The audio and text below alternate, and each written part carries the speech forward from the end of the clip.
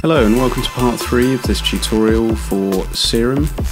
In the first part we looked at where all the main components are and navigating a way around the synth. In the second part we went a little bit more into how the wavetable aspect of it works, and in this third part we're going to actually build a patch, get some modulation involved, turn everything on, and you can really start to hear how great this synth actually is.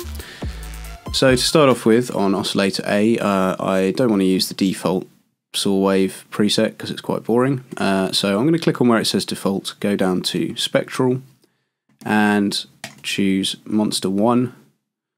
And then I'm going to click on the view to get into the 3D view, because this is just going to give us a bit more useful visual feedback when we actually start mapping LFOs and modulating things. Now, since I'm making a bass sound, I want to drop the octave down a couple of octaves like so, and I'm also going to turn on the sub to give a bit more low-end pressure, which equally needs to be dropped down a couple of octaves as well. So let's hear how that sounds.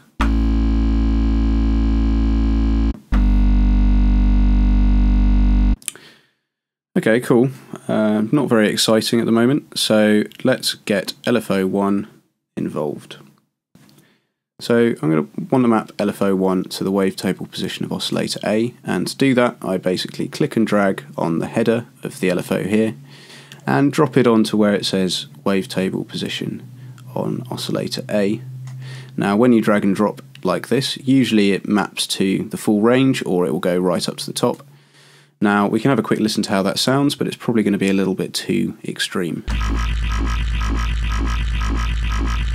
Yeah, I think that is a bit too much. So let's bring the range down just by clicking on this little blue circle and dragging down with the mouse to decrease the range. And then I can move this wavetable position. So I'm going to play a note and just move that and try and find a nice spot for it.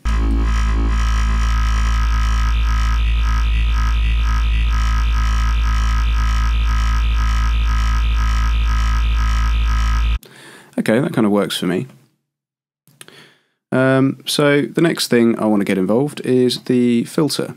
So turn on the filter by clicking the button next to the name at the top. And I'm going to pull out one of the really weird ones because you don't often get to mess around with them. So I'm going to pull out Flange Plus, which as you can see is doing some pretty mad stuff. So the cutoff, we can actually find a good place for it when we map the LFO over. But before we do anything else, just make sure that the sub is routed through by clicking the button next to the S in the filter section.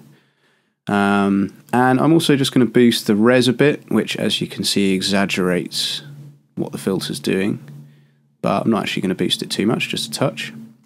And I'm also going to bring up the drive, which you can see pushes up the volume a bit too, just to give it a bit of extra grit and weight. So let's map LFO1 to the cutoff by doing the same thing. So I'm just going to drag and drop the header of LFO1 over, drop it onto the cutoff of 2, and as you can see it's currently modulating up to the top of the range, but actually I'm going to bring that down a bit. So let's hear how that sounds.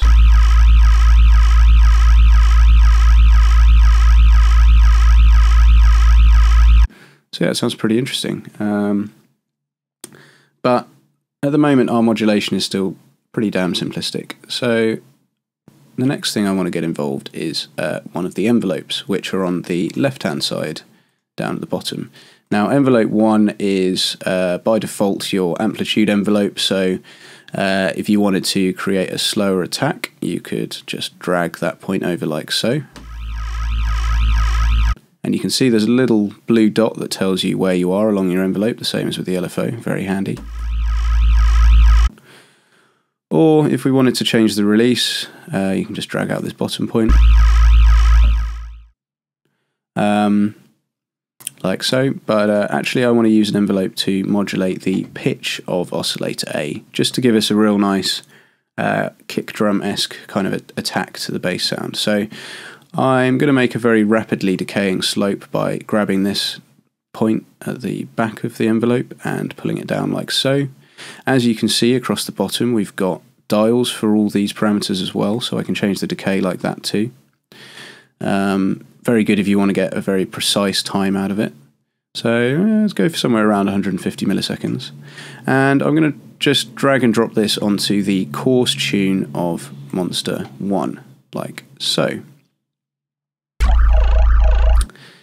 Now that sounds pretty weird, and the reason for that is because it's in the bipolar mode. Now it's very small, so you might not quite be able to see, but on this blue line, which is showing the modulation amount for the coarse pitch, there is a tiny white dot in the centre.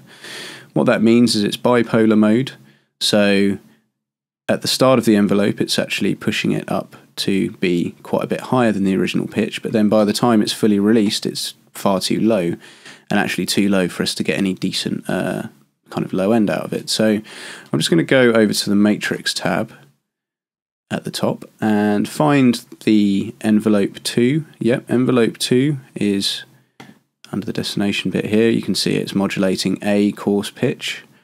And this double-headed arrow means it's in the bipolar mode, and we just want it to be in the unipolar mode.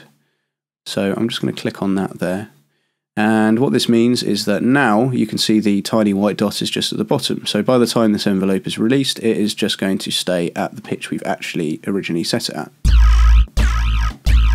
And you can play around with the decay time just to get something that you like.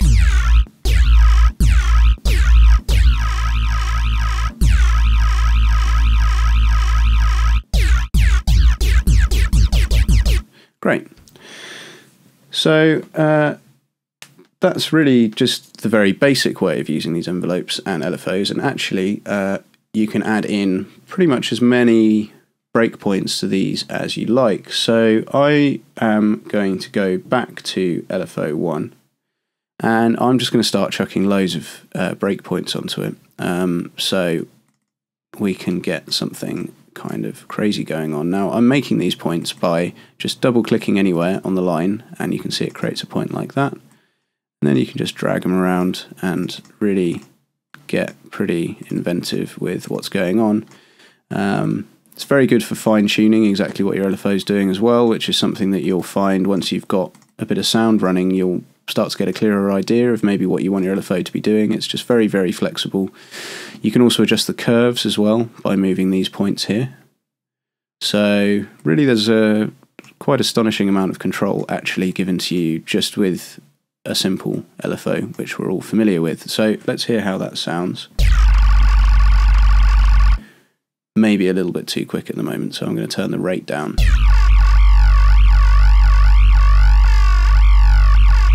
And if you're working with these complicated shapes, you might actually want to have the LFO trigger every time you press a note, rather than the way it's set up at the moment where it's locked to the grid of your sequencer. So just by clicking on the trig here, it's going to restart every time I press a key. And you can really play around with this and fine-tune it to your heart's content, actually.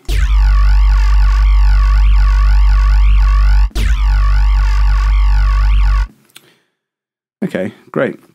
Now the same thing applies to envelopes as well, so if you want to get stuck into that too, then you also can. Slightly more limited than the LFOs, but you still have the option to basically shape it however you like.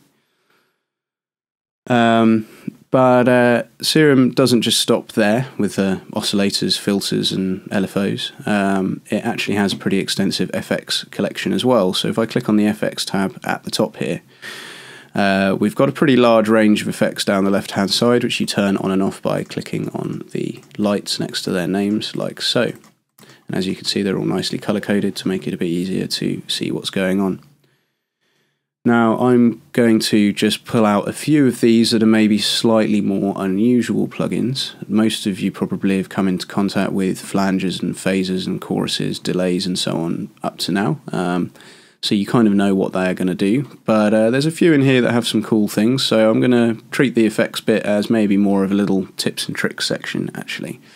So the first thing I'm going to do is I'm going to turn on the hyperdimension, which allows you to add in sort of unison and just a bit of like depth to your sound.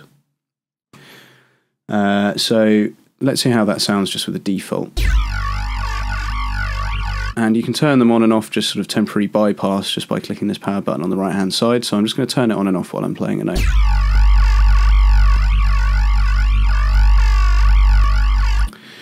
Great, so I'm going to pull down the mix actually ever so slightly on the hyper side. And just going to push up the dimension size just a bit. Maybe not too much. Too much and it starts to get a bit too... take over a little bit too much, I think. Okay, great. So that's giving it a bit of extra kind of width and depth. Next I'm going to turn on the distortion, which has quite a few modes in it, which you can find by clicking on where it says tube here. You can see there's quite a few. One of my favourites is diode 2, and you're really going to instantly hear how this distorts.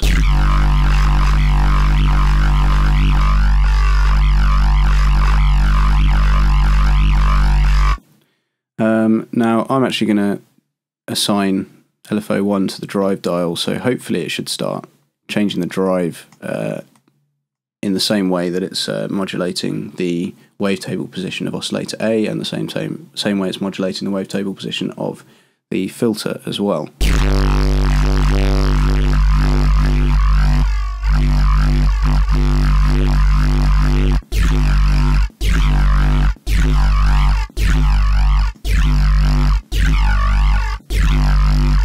So you can really fiddle around with that till your heart's content, try and get the drive setting right. If it's too high, it just destroys the sound. If it's too low, then you don't really hear it at all. So it's all about trying to find that happy middle ground, essentially.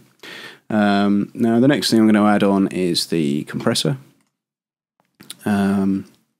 which has all the parameters that you might expect from a compressor: threshold, ratio, attack, release, and then a gain at the end in case you need to boost the volume at all. So that all works in a fairly standard kind of a way, and can be quite good for just squashing your sound or giving it a bit of a boost. But what I really like about it is this multiband button at the bottom. So at the moment you will see it's just a stereo compressor. As I bring the threshold essentially down, you can see it going down -40, -50 and so on. You can see the gain reduction going up here. But if I switch it into multiband, you can see it splits into 3 bands, which are low, mid and high. And then as I move the threshold around, it's going to drastically start to change the sound actually.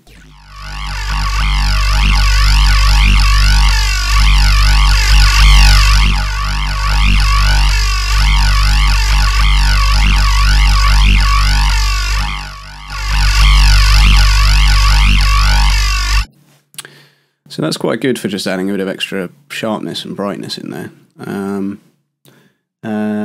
Now, the next thing that I am going to add on is just to show you that they also give you an EQ, which allows you to just have either a couple of shelves, if I just do this, you can see, or notches, or high cut, low cut, and you've got Q and frequency settings. So of course you can also map these to your LFO if you so choose as well.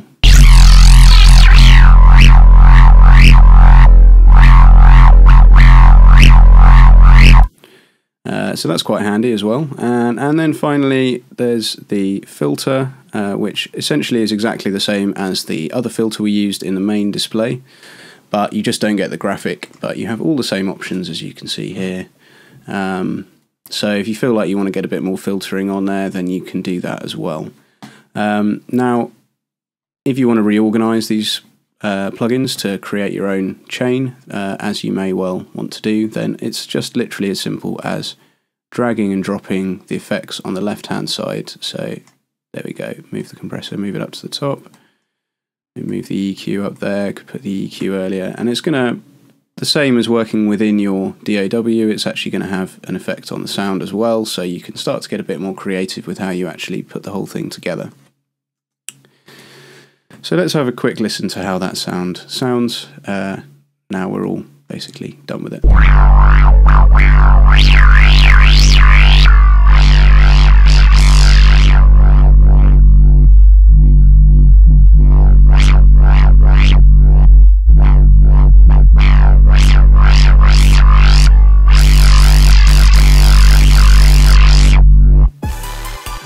we go.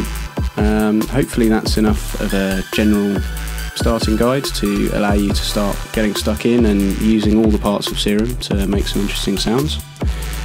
If you've just jumped in for this final part of the video and there's anything you're not sure about, it will have been covered in the previous two, so make sure that you go back and check those out as well. Thank you for watching. Goodbye.